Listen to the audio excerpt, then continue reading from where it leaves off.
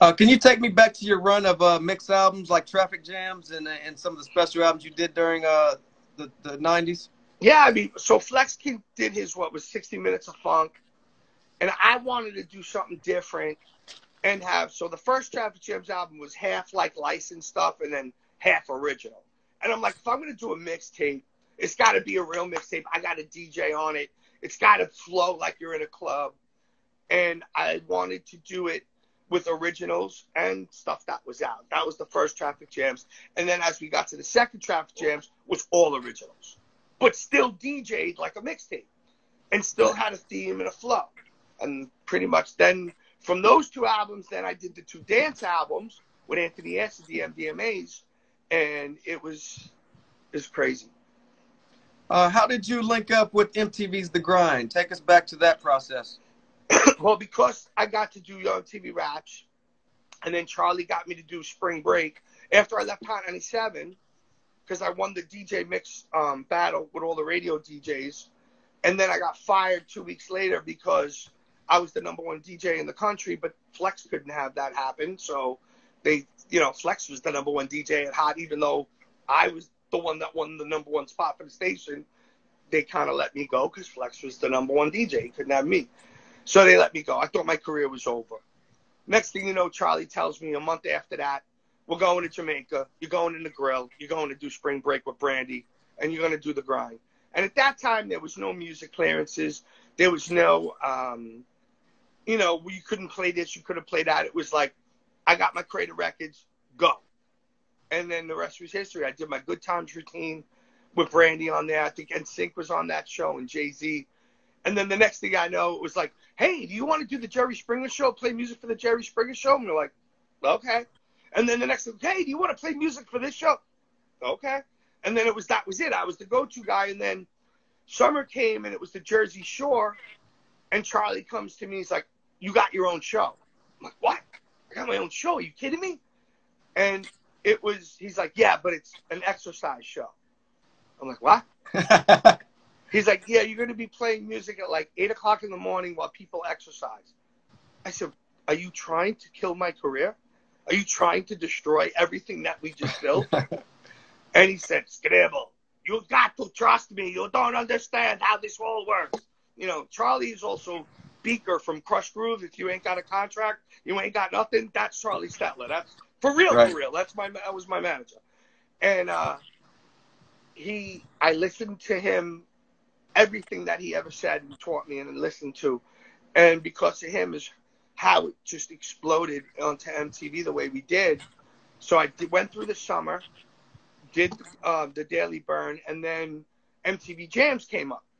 Again, Flex was supposed to do MTV Jams with Tyrese. And Flex told MTV that Tyrese wasn't street enough, so he wasn't going to do it. So then they came to me, and that's how I got MTV Jams. Then The Grind, Global Grooves, TRL, Cisco Shakedown, and then it was just, I was on MTV so much it was annoying, Right.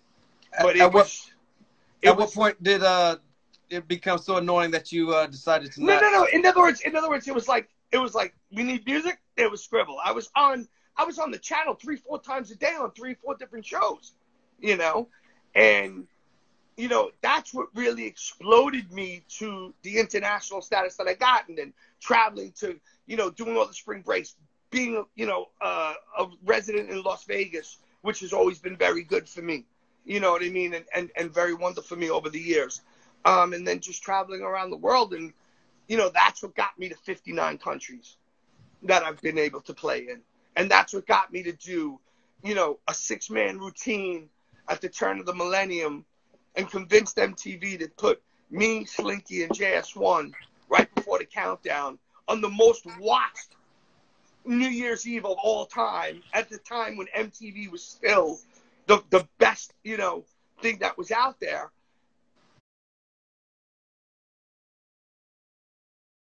And not letting him see the routine, we're live, and he's like, I can't believe I just gave you guys 6 minutes of airtime to do this. And that's when we did that 3-man routine. And we did My House with me and Slinky doing the rotation right before the ball dropped in 2000. Very dope. How did you link up with the WWF? Through MTV, because MTV and the WWE did a deal at the time. It was WWF to bring Sunday Night Heat to MTV. So I was a huge wrestling fan. I mean, I have pictures in wrestling magazines when I was 6 years old with, SD Jones and Bob Backlund. You know what I mean? So, like, I'm a huge fan. So I pretty much begged them to let me have that slot. I was like, I know all about this. But it was so much fun because, I got speared by Pat Patterson.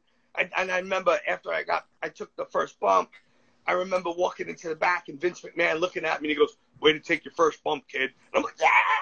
I wanted them to throw me to a table. But it was a lot of fun doing that. Take us back to the residency in Vegas. How did that come about? Which one? There was a lot of them. Your very first one, just throughout the years. The first residency I had in Vegas was Club Rock at the Luxor Hotel with Chris Reader and the NYC on the Move. And we would do the holiday weekends there.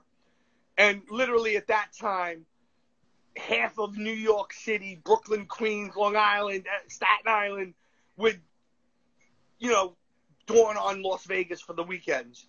And it was really there where I was able to start I would start off the night with a hip-hop set. And I had two setups with me. So I had my hip-hop battle set up. And then from there, I would transform about 2 in the morning to all house music. And then bring that all. What up, Rashad? Tumbling Dice in the house. He's Rashad Smith is on here. I see that. I think he was instrumental in the first Traffic Jams album. With the Everybody Come On, Busta Rhymes, with Craig Mack. I mean, Rashad was producing on that big time. He worked on that album big time with us. What up, Rashad? Which album was that? First Traffic Jams. Dope. I just saw his. We did talk about the albums. You're late. That first album was special. I mean, think about it. I had Craig Mack. I had Big Pun. I had all the Fugees separate at the time. There was so much. It's crazy because it's like an ADD of a career because so many things all over the place. And the fact that I'm still getting to do it, except unfortunately with Corona, and in fact we're all out of work right now, but I'm still in the studio working on a lot of production, which is fun, and I'm doing a lot more stuff for film and television, and a lot more stuff, like a lot more dance stuff too. I'm not a big fan of the new hip hop that's out. It's a little too slow for me, and I like people that could spit, Right. So I've been concentrating a lot more on the dance music. We're kind of bouncing all over the place because of people bringing up topics, but you mentioned the Fugees, and you worked on Wyclef's album? Is that I worked correct? on The Score, and I also worked on Carnival, and I also worked on Croswell's first album as well. What was that experience like, and seeing those guys progress throughout the years and not really, reach their full potential? I remember when they came to me, and I went to Wyclef's studio in Jersey, and they played me the first album before it came out, and they played me The Score, and I remember, and then they played me Killing Me Softly, and I remember looking at Lauren, and I looked at her, and I looked at all three of them, and I'm like, do you guys have any idea what's about to happen to you? Like, it's just, there was something about that album, and then to get to do all the cuts and the scratches on it, and be part of that whole project, and then having Wyclef come back to me and ask me to do Carnival with him, which was a big deal too. You were mentioning about, some of the music today. What do you think about the music in 2020 overall? I feel like it's lost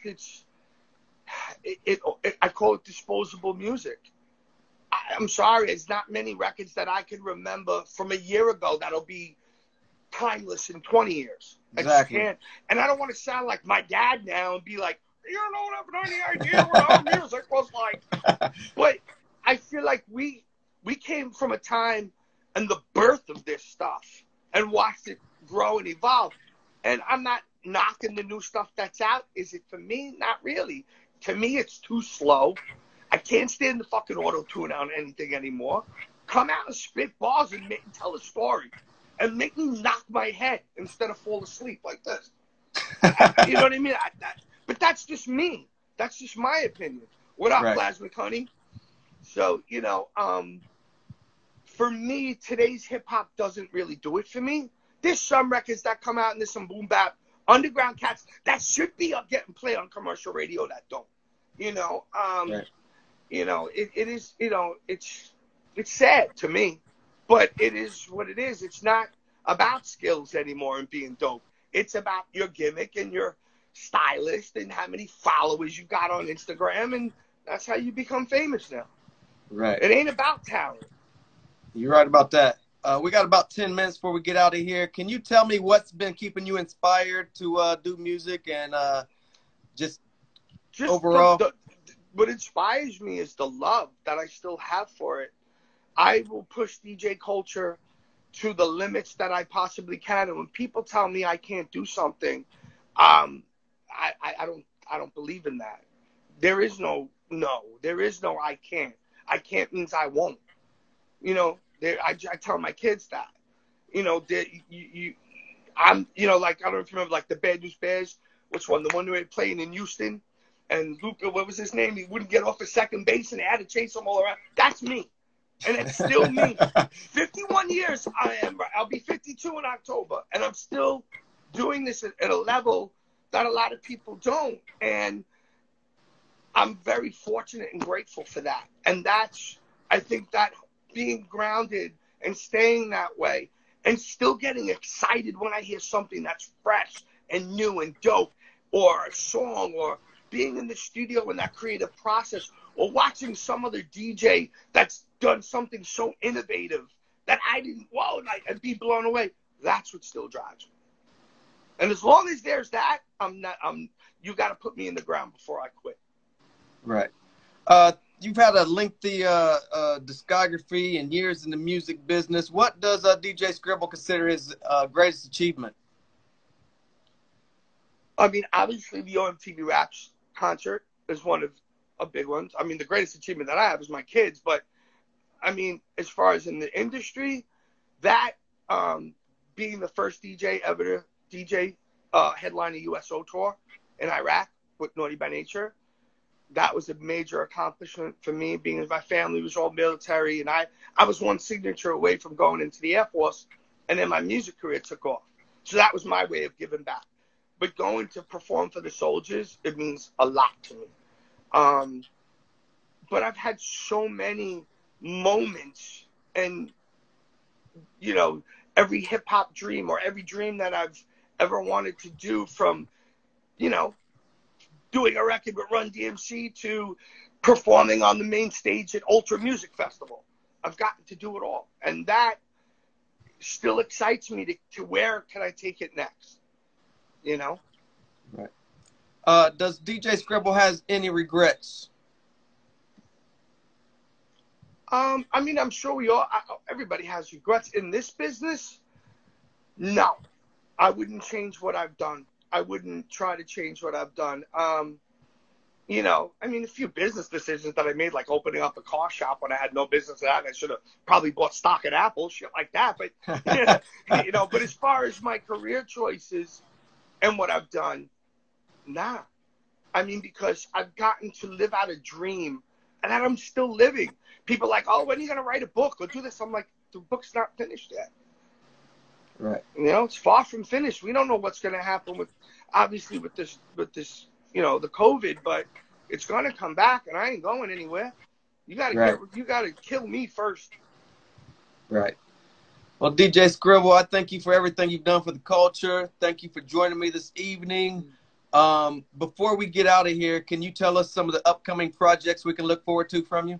Yeah, I mean, I also, you know, my alter ego in the house music stuff is Street Slang, and you can find us on Beatport on that. I got a new record coming out on Nick Fanciulli's label in October, and then Friday, actually, I have a record coming out on Juicy called The World on Juicy, which is Robbie Rivera's label. You know, I'm working on the Yo Cannabis comedy tour with Charlie Stetler, and just music, and can't wait to get back in front of a real crowd. We do our show Monday nights called Monday Night Raw. It's all house music on the Monday night show from 8 to 11 on my Facebook which you could find under DJ Skribble, also on Twitch. But it's just trying to push the envelope and now trying to find other revenue streams and other things. Like we just did a deal with OnlyFans. So we're going to be doing some live podcasting and live shows now exclusively on OnlyFans.com under DJ Skribble. But street slang right now is my main focus, which is the house music stuff. A lot of underground stuff. Where can we find everything DJ Skribble on social media, websites? Where can we keep up with you at? Instagram is at DJ Skribble, Facebook at DJ Skribble, Twitter at DJ Skribble, SoundCloud is Street Slang Music, Beatport would be under Street Slang also. But I ain't giving up anytime soon, and I still, I'm in the process of also hopefully working on a future movie project if the production's ever open back up. But right. Yeah, with DJ Scratch and I are working together on a project as well. So before we get out of here, is there a message you want to leave your fans? We're in a really tough time right now on so many levels. And it could really take a toll on your mental. But, if you're in this game, don't think you're getting into it just to make $1 million and become famous. Right now is the time, because everything is turned off, to hone your skills. Get in the studio, pump out music, and don't let any fucking body, your parents, your friends, anyone tell you can't do it. Because there's nothing anybody can accomplish as long as you don't listen to anybody. It's your focus, it's your dream, and you can't let anybody get in the way of that. That's a fact. Thank you so much. This has been a great interview, DJ Skribble. My partner, Dom Tafar from the Street Slang, just came on. What up, buddy? What up? So, Thank you for everything you've done, man. Anything you need, I'm here. You want to shout out some new music, send me some new music for me to promote. I'm here for you. Thank you for everything you've done. Thank you. Stay safe out here in the streets, and hopefully we'll link up in the future. Thank you, brother. I appreciate it. All right. Salute. Salute. Peace. Peace.